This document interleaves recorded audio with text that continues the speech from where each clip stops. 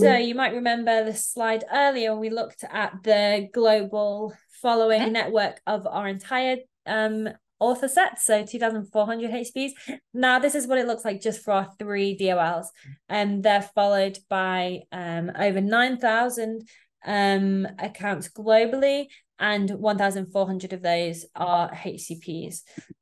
So you can see Sanjay's network in the blue, Liz's in the orange, and Hidehito's in the pink. And you can see there's a really international network, and we'll get onto that in a second. So for each of these, we've done a really high level profile for each of them, just to give you a snapshot of what their data looks like. So firstly, starting with Sanjay, he was really active over the year study period, posting 295 times about lung cancer. So, you know, he's a thoracic oncologist. It's his passion. That's what he's posting so much about. And from those posts, he got over 3 million impressions, which is really impressive, a really, broad reach of his posts.